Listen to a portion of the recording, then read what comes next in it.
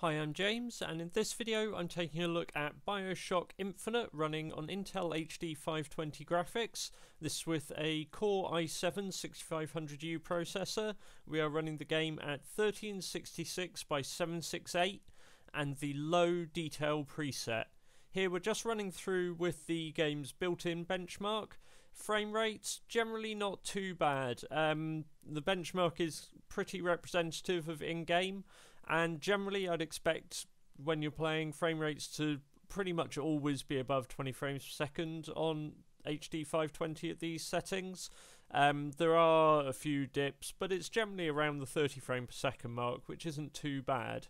You can of course switch down the resolution to say 720p or lower, and there is a ultra low detail preset as well if you want to push frame rates up a little higher, but I think low and this resolution gives a nice balance between sort of aesthetics and frame rate.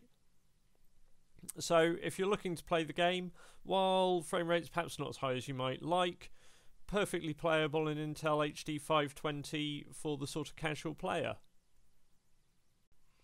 I hope you found this video useful. Be sure to check out my channel for more games running on Intel HD 520 graphics and other graphics solutions, and be sure to hit the subscribe button if you want to see more in future. Thanks for watching.